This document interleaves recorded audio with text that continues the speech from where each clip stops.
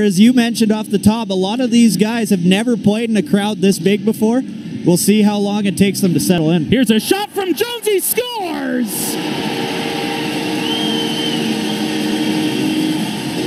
First game wearing the C for Jet Jones. He's opened the scoring. A minute 39 in. It's 1-0 Hurricanes. Just a broken play where Jet Jones ends up with the puck in the slot, spins around, gets it just under the bar, perfect shot, and the Hurricanes off and running 1-0, where really we haven't seen any scoring chances in the first bit of this hockey game, and the first one there is ends up in the back of the net.